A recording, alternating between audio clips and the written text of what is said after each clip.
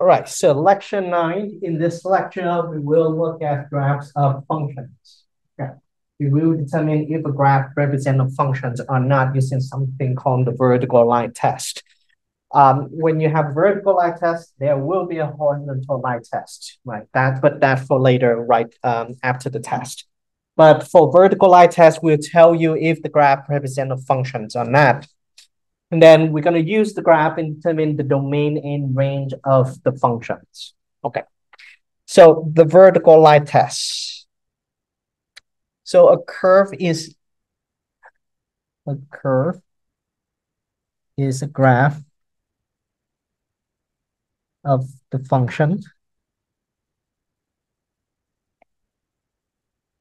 if and only if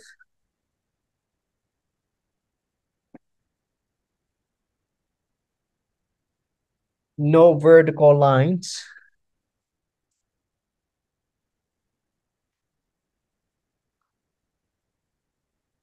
intersect the graph at more than one point.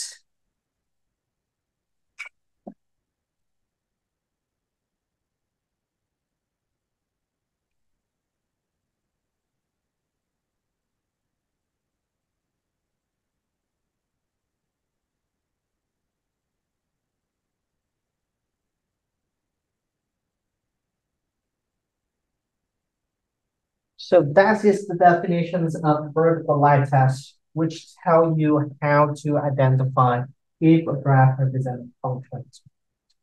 Okay.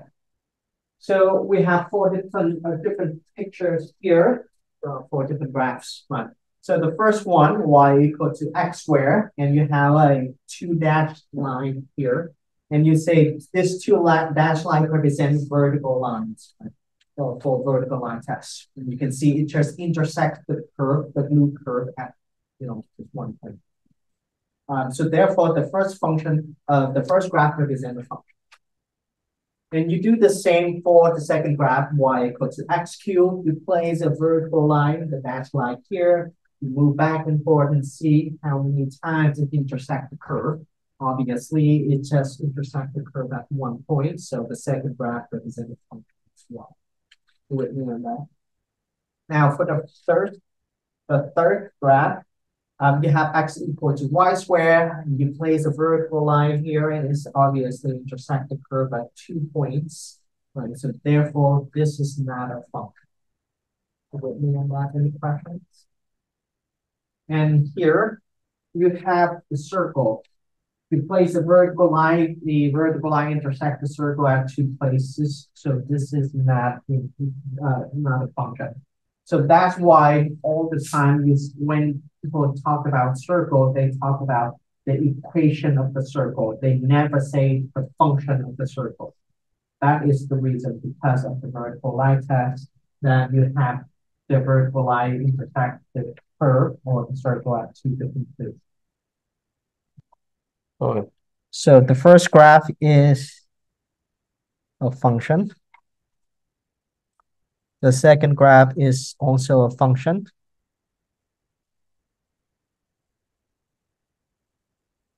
The third graph is not a function. And the last one is not a function.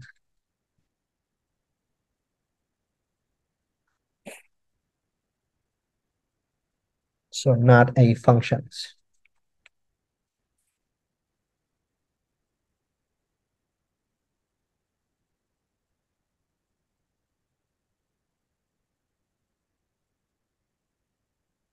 All right. Any questions? Any questions? Easy? Good? All right. Example 1. You have, again, 4 different graphs. Can you identify if the graphs represent a function or not? Okay. Work with me here. So the first graph is just a collection of points. Is this a function or not? It is a function, right? So the first graph is a function. What about the second graph? Is it a function? No, it's not, because of the point at the 2 point at -3. By the vertical line test, it's intersect the graph at 2 places. So the second graph is not a function. What about the third one? It's not a function either. What about the last one, the last graph? It is the function. So here, function, first graph is the function. The second graph is not a function.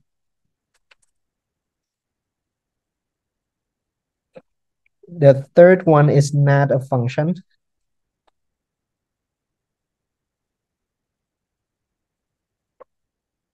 And the last one is the function.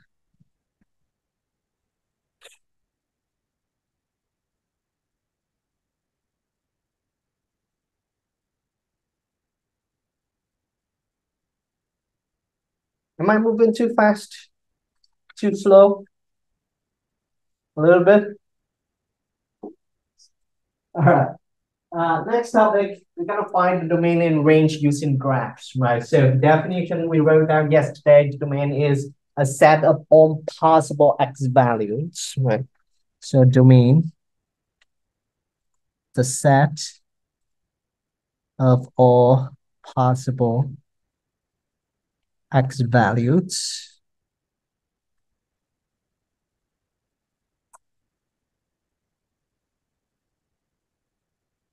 Now, when you try to find the domain using graphs, what you do is that you look at the curve and you trace all the points onto the x-axis. Project the point, all the points from the graph onto the x-axis.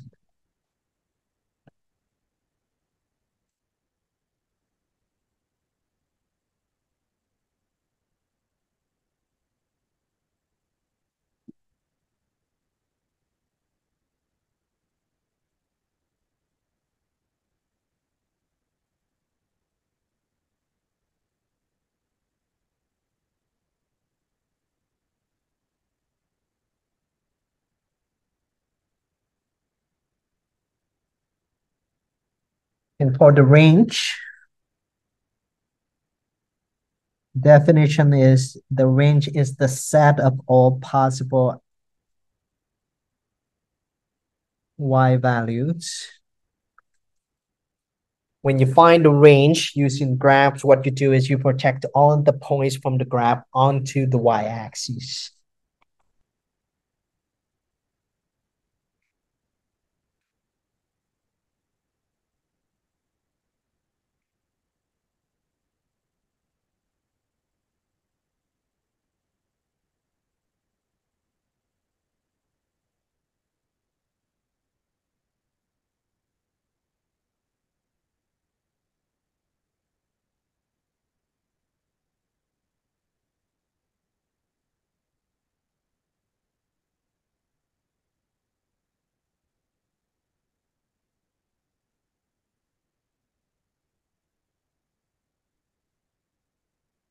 All right.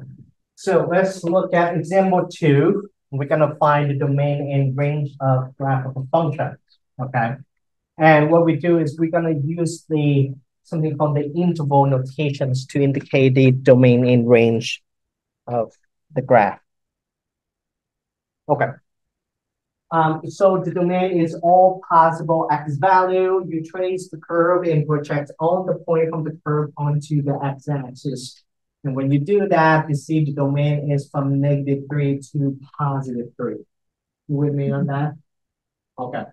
Now, for the range, you do the same thing, trace on the point and then project on the point onto the y-axis. And you see the range is from -2 to +2. Okay. So in this example, the domain including the endpoints, because we have a closed circle. So the domain is from -3 to +3. And I use bracket to indicate that I want to include all the endpoints. And the range is from -2 to +2.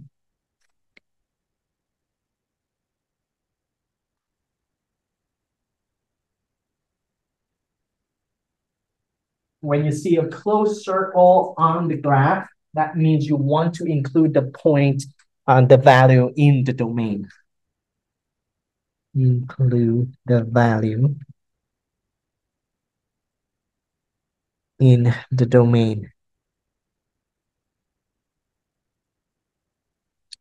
slash range. But I want to note it here a little bit. It's not always going to be the case, but for the most part, when you see the closed circle, um, you can include that in the range. So for open circle, you exclude the value from the domain or the range. And again, I put a quick note here that's not going to be the same for different cases, and you will see later.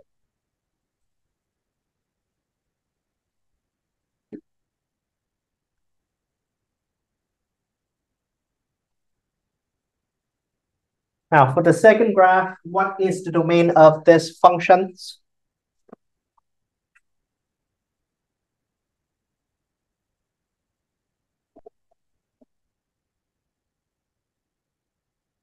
So if you project all the points onto the x-axis, gonna go from -5 to +4, but do not include +4 because of the open circle right here.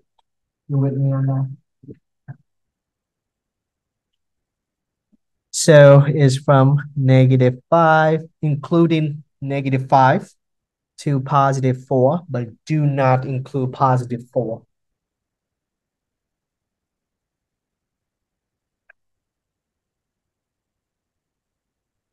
And for the range, you project all the points onto the y-axis and you get, is that -4? Starting at -4, you go up to +4. Yeah. But do not include +4 because of an open circle. So -4 to +4. Right. And when you write the interval notations or anything related to the real lines, you always go from left to right, smaller number to higher number, and from bottom up. Right. From the smaller number in the y direction to the higher number in the y direction.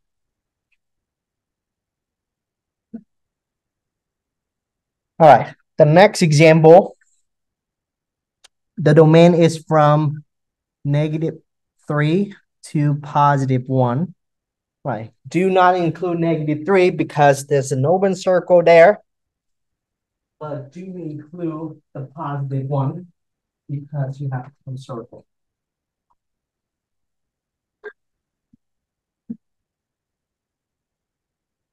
What about the range?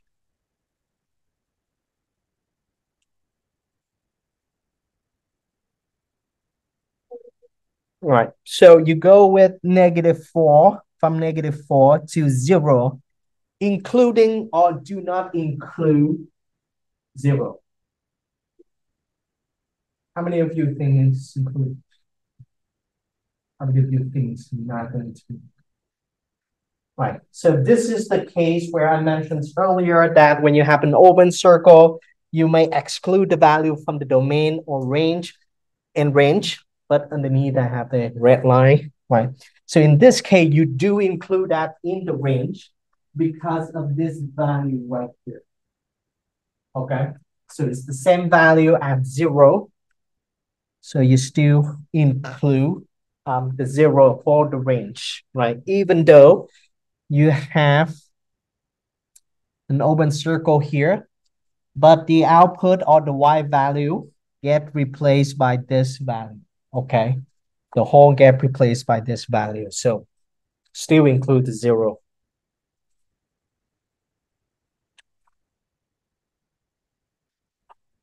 Now, so far you include or exclude the endpoints. In the next graph, you see the graph has the arrow at the end to indicate that it will go to infinity, okay? So the domain is from -infinity to +infinity.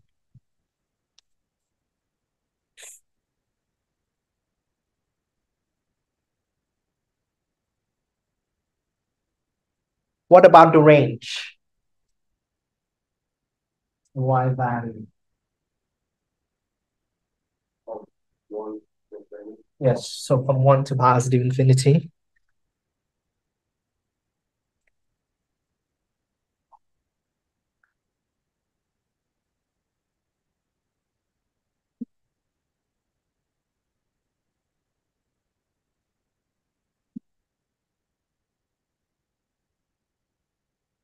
All right. Any questions so far?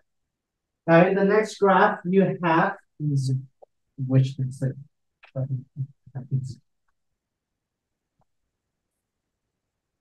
all right. So the domain for this graph is from 0 to positive 3. Then there's an open circle. Right? So you exclude 3 from the domain. And then you take another, that's one interval. The next interval is from 3 to positive 6. Now, to exclude x equal to 3, here's what you do. You use the union notation. So I'm going to start out with 0. I go to 3, right? I don't want to include 3, so that's why I use parentheses. And then union with 3 to 6. But for 6, I want to include the value.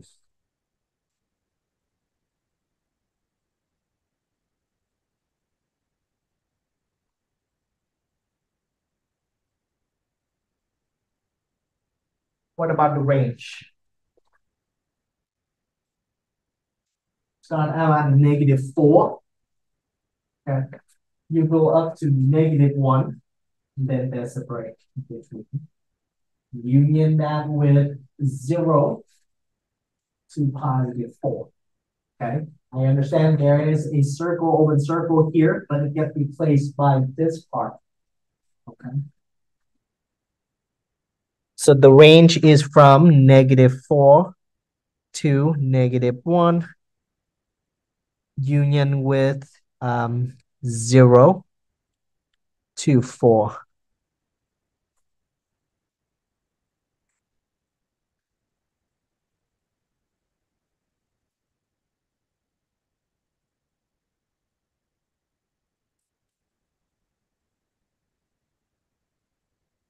The last two graphs, can you spend a little bit of time on that?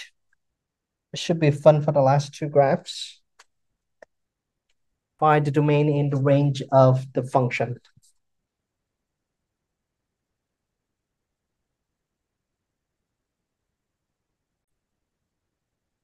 All right, so for the next one, most of you do this, probably do this.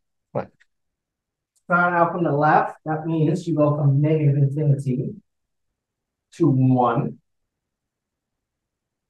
Then probably some of you do union from 1 to 2. Right, and then probably another union from 2 to positive infinity. But remember the definitions earlier that I have then corrected and say it's not always going to be the case. All right, so in this case, you go from -infinity to 1, but you have an open circle here. It's closed circle, sorry. So from -infinity to 1.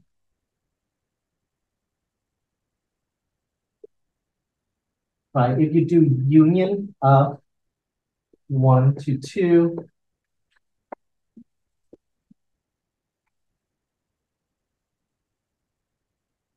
and then another union from 2 to positive infinity. So this bracket's actually including the 1 already.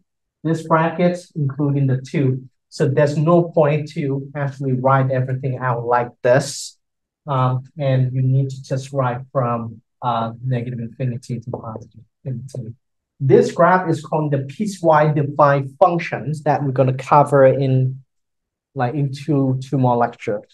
But for now, it's just -infinity to positive infinity because we already have the bracket at the 1 and the bracket at the 2.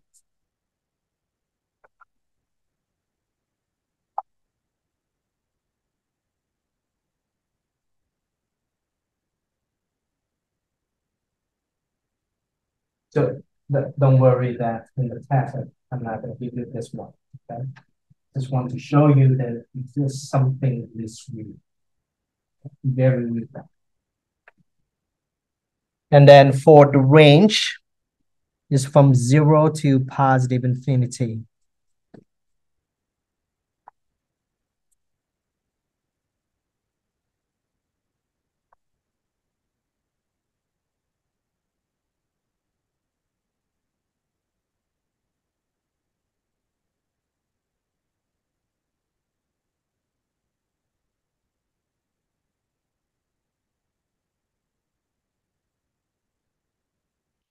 For the last graph, so this one is a little bit easier, yes, more straightforward. The domain is from -5 to -3.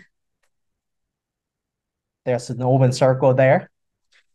Union with -3 to -1, right? But it's a closed circle, right? So you're including the -1. Just continue to instead of stopping at -1.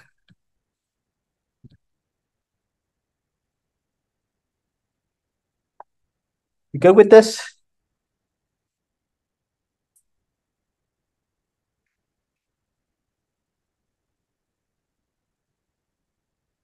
And then for the range is from -2 to -1.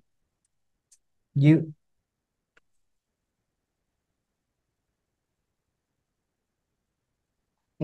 so -5 to -3. That's something. Oh.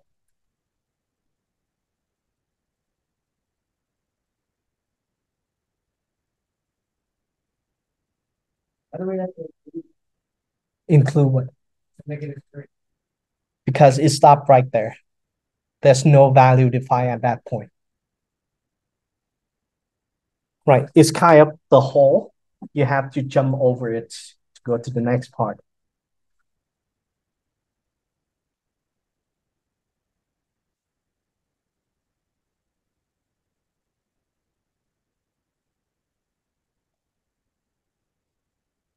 Right. For the range is from -2 to -1, union with 0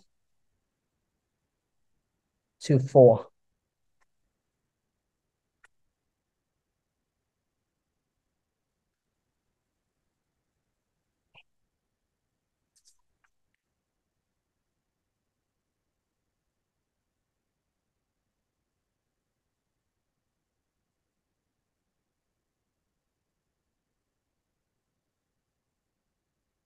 Any questions? Going once, going twice. We're left a little bit for the going for it. This one? Okay. Yeah. Please ask questions if you have them. If you're confused about anything, okay. You don't want Why is it -1, 2? Oh, so you mean this interval?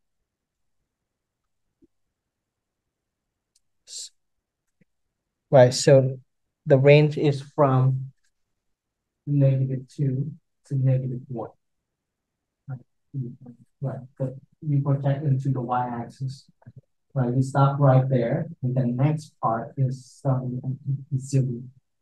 So there's nothing, there's no curve between -1 and 0.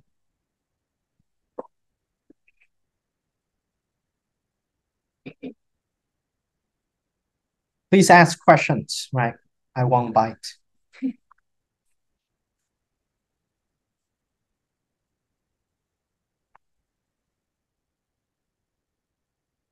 Right, so in the next example, we're gonna include a lot of information in the problem. So given this graph, you have a bunch of information related to the points on the graph. Can you find f of -6, f of 0, f of 6, and f of 11? Right. So when they write something like this, they want you to find the output, give the input. So when x equal to -6, what is f of -6 going to be? That is the y value. When x is equal to 0, what is the y value? When x is equal to 6, what is the corresponding y value? So on and so forth. Right, so when x is equal to -6, what is f of -6 equal to? What is the output of that? So -3, right? So x equal to -6, f of -6, f of -6 is -3. So f of -6 equal to -3. What about f of 0? X equal to 0, what is the y value? +3, yes. F of 6.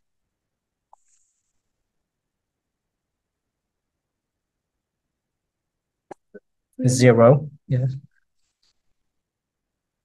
F of 11. 1, yes.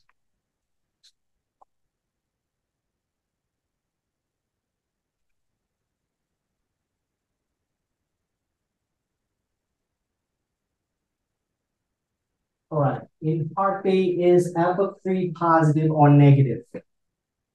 X is equal to 3. What is the output? You're not going to know the exact value, but I just want to know positive or negative.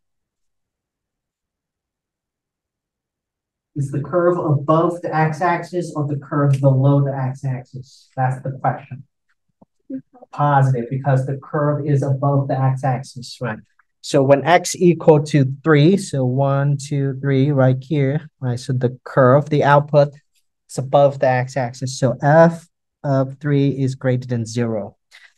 A few years ago, I did this question in the test, not at this school, at the University of Cincinnati. I was there.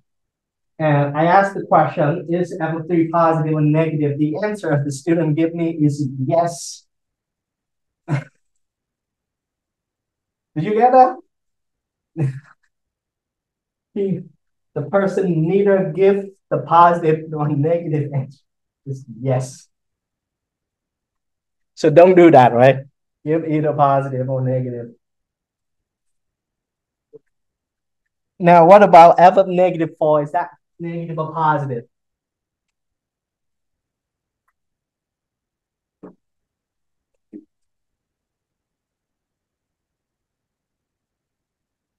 Got it? Negative, yes. So f of -4 is less than 0.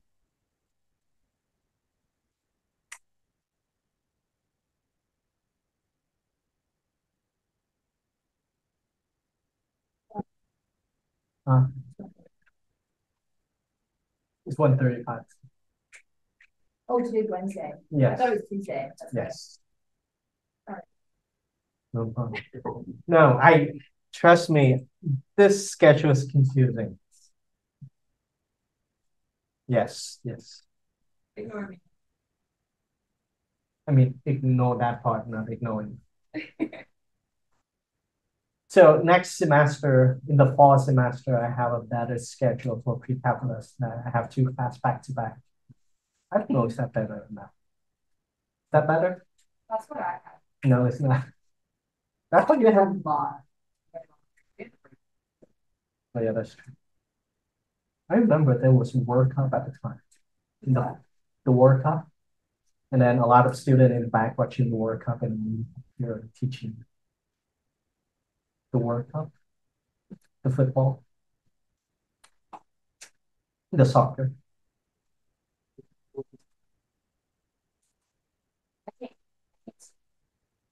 Never. All right. Now, for what value, part D, for what values of x is f of x equal to 0?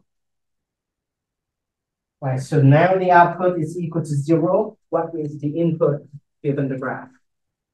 This is another way to say that. Tell me the x-intercept. X-intercept, y equal to 0. You follow the So this question is another way to ask what is the x-intercept, right?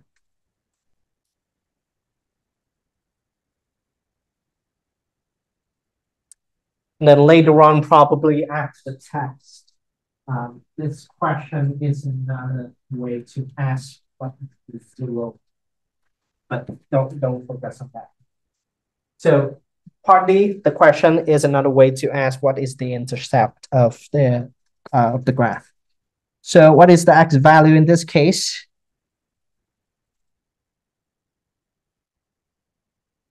So x equal to -3, that's 1.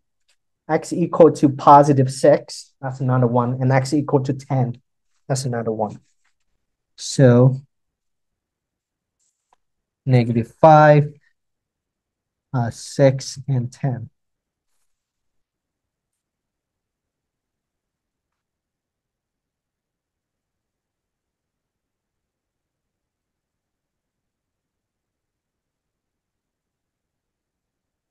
Now for what value of x is f of x above the x-axis or greater than 0 for that matter. So you have this part of the curve above the x-axis. Do you see the red line? That, right, those part above the x-axis. So you go from -3 to +6, that's the interval, and from 10 to 11.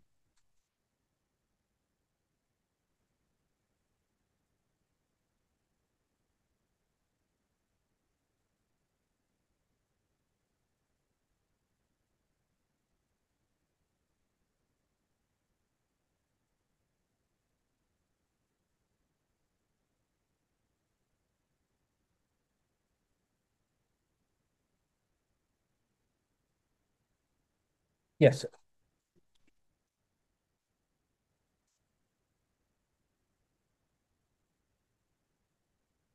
It is -3, sorry. Didn't see that very clearly. So this should be -3 though.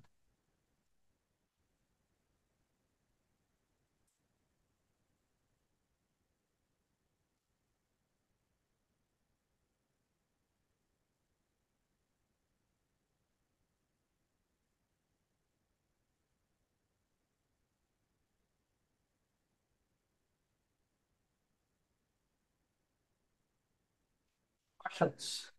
Yes.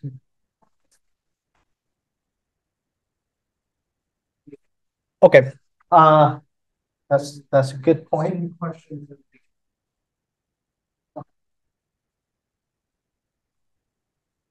Now, when x equal to -3, what is the y value equal to? What is f of x equal to? 0. So the question is, what x value is f of x strictly greater than 0? So when x equal to -3, the output is 0. So it shouldn't be included.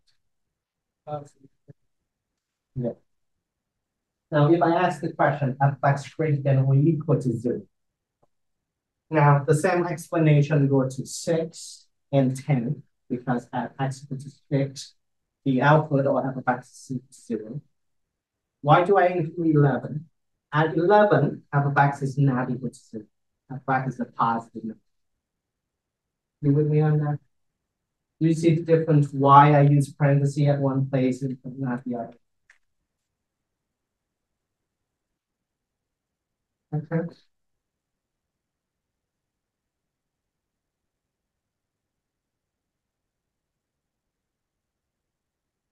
Now, what is the domain of f? So that one is easy.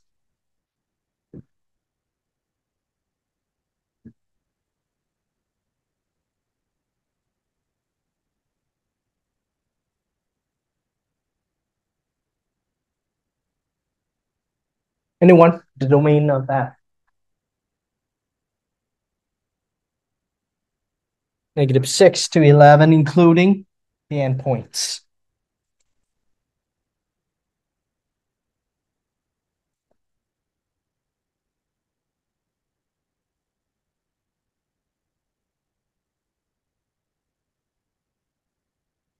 Now, what about the range?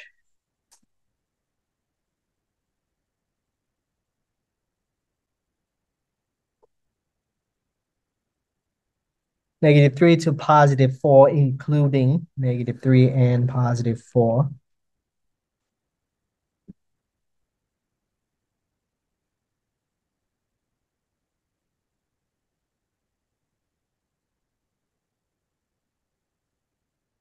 So the x-intercept is symbol, the y-intercept is symbol at this point. Hopefully you get that. So I'm gonna write it down. So x-intercept is -3, 0, 6, 0, and 10, 0.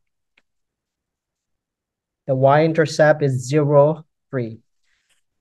When you write your answer, please put in some context. Right. So in the last quiz, some of you give me just a number without anything in front of it, right? If you have plus and minus, let's say 1, what does that mean? Attach something to that. So x is equal to plus minus 1. Give me some context. Or -3, y equal to -3. Give me some context. If you don't write x equal to plus or minus 1 or y equal to -3, you need to put in the point in the what is this called? Okay. The order pair form. Sorry, the order pair form. Okay, as a point, right? If you don't give me x or y. Okay. Now, for what values of x does f of x equal to 3? So the output is 3. What is the input? You look at the graph, you should see it. 0, x equal to 0, x equal to 4. Then, for what value of x does f of x equal to -2? So x equal to -5 and x equal to +8. With me on that? All right. So I will try to finish this lecture via, I will record the video to finish up this example. I want to talk about the test on Monday. So there will be a test on Monday. We use the entire period for the test. Okay. So later today or tomorrow, I will send our practice exam. And the practice exam is going to be very similar to the actual exam. In the email, I will include the topics that I want to cover, probably from the beginning of time to this point, until lecture 9. Okay. And then later on in the week, maybe on Saturday, I will post the solution of the practice exam, right? Don't just focus on the practice exam, even though it's similar to the actual exam. I will change the questions a little bit. I will change the number. So try to understand why we do what we do, try to understand the solutions, okay? Okay, so we're now going to work on example 4. So example 4 is very similar to example 3. In the example, you are given the graph, and from the information in the graph, you can answer the questions, right? So for part A, you want to find the value of f of -2, f of 0, f of 2, and f of 6. So again, for f of -2, that means that when x equal to -2, what is the y value, right? What is the output of the functions? So when you have x equal to -2, the output is y value, which is +1 in this case. So f of -2 is equal to 1. So for f of 0, that means when x is equal to 0, what is the output going to be? In this case, f of 0 is equal to 0. Next, for f of 2, you have right here, when x equal to 2, y is equal to -2. And for f of 6, that is when x equal to 6, what is the y value equal to? So it's equal to 0. Now in part B, you are asked to find f of 3 to see if of 3 is positive or negative. Okay, so when x equal to 3, right, is somewhere right here between 2 and 4, you cannot exactly pinpoint the value of f of 3, but you still be able to tell if it's positive or negative. Okay, so x equal to 3, then f of 3, somewhere right here, is in below the x-axis, so that should be a negative number. So f of 3 is less than 0. Now, similarly, in part C, you are asked to find f of -1 to see if it's positive or negative. So x equal to -1, somewhere right here, right? And you going up, and here the point or the output for f of -1. Again, you cannot find the exact value, but the curve or the point is above the x-axis, so you can say that f of -1 is positive.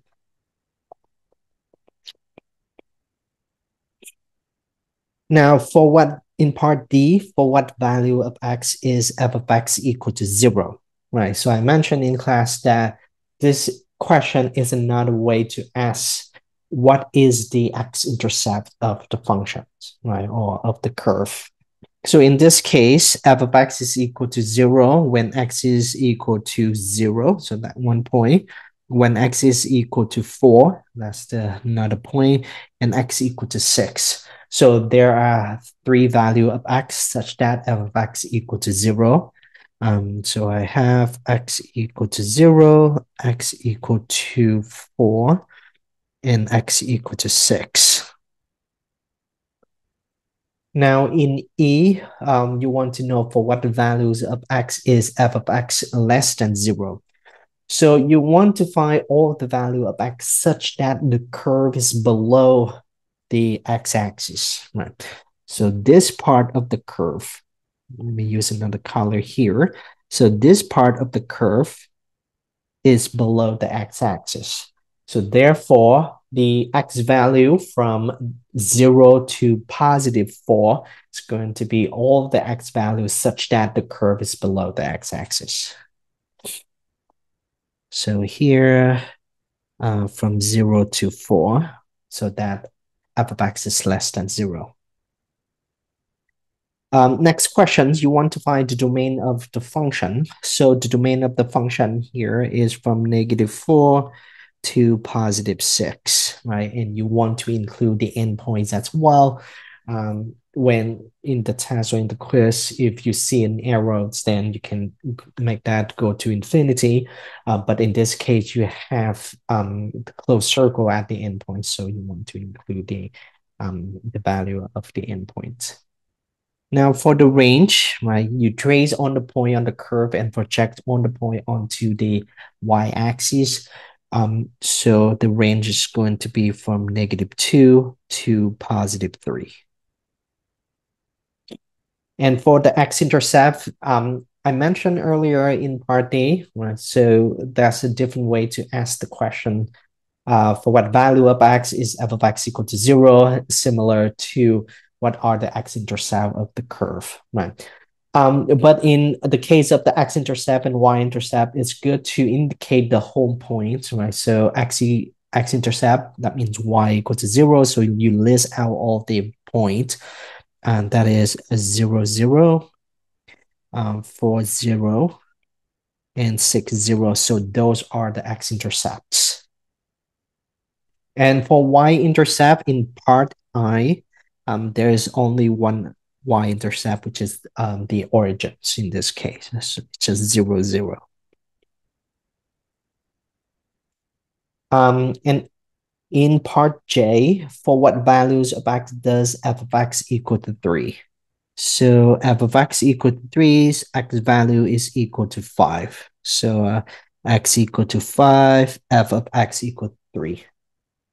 And for the last questions, for what values of x does f of x equal to -2? So x equal to f of x equal to -2. So the x value is +2.